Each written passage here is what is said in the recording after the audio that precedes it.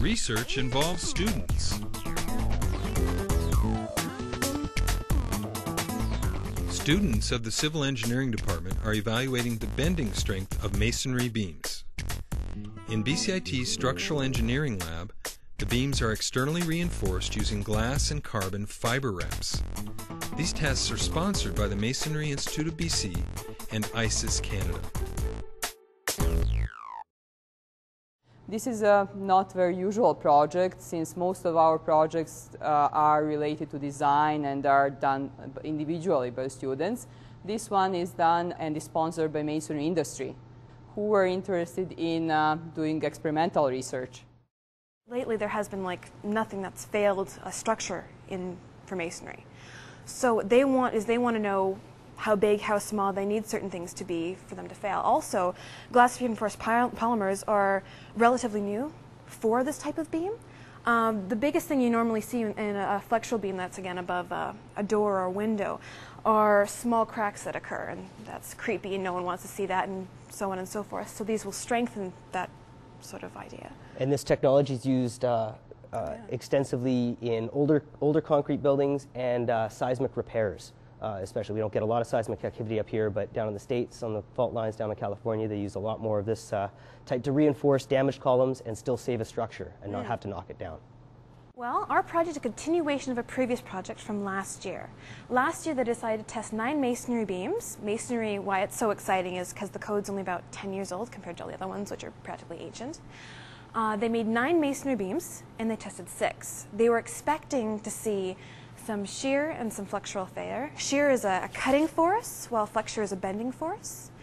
Last year, from the 6 beams, 5 failed in shear, so nice big shearing cracks that were formed. 1 failed in flexure. What we want to do is we want to see how these beams handle in flexure. 1 is not enough. So we're going to be retesting 2 of the beams from last year that were tested and 3 of the untested beams. This is a small sample of the glass reinforced polymers that we intend to retrofit our beams with. It's quite impressive and rather thick. Basically what this does is the orientation of the fibers is incredibly important. They can handle tension, that means a pulling force, incredibly well. So what we're going to be doing is we're going to be adding these to the outside of the beams, and when these feel flexure, which we hope they are going to feel, it's going to feel a bending. That's what flexure is, a bending. Again, they'll still have the strength it has right now, but all the problems that it has from the cracks and from the shear will be taken over by the polymers. The retrofit will involve a crew coming in. We're going to grind the corners off the shear critical end zones so that the corner edges of the masonry beams don't cut through these fibers. And then they'll be applying the first stage of an epoxy, putting on our wrap in 2 different designs. We've made 2 different designs to be able to compare them. And then securing it with anchors, put on the final layer of epoxy, let it set for 24 hours, and it's ready for testing. 101, 102, 104. Look at the horizontal crack opening up. We've had some cracking in the epoxy, and not too much flexural cracking of the beam thus far. It's loose.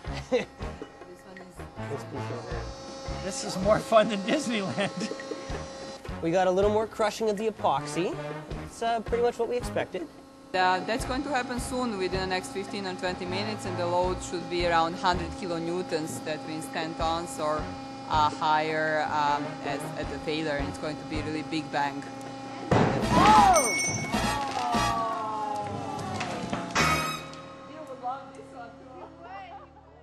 Personally, I've gained a lot of experience dealing with logistical issues. We have a lot of organizational things going on. We have to coordinate with outside contractors, generating funding, getting our teachers involved, we're working on our communication skills. It's really a team building experience. It's also very exciting / frustrating sometimes to see all the added bits of information you get from testing, all the yays and the oh no's, and I have to admit it's been a really great experience, and I'd do it again. Research just fills out your education that much more. You still do calculations, so you're blue in the face. Yeah. But you get to do that much more. You see it at the end. You see the results at the end. It's a little more fulfilling.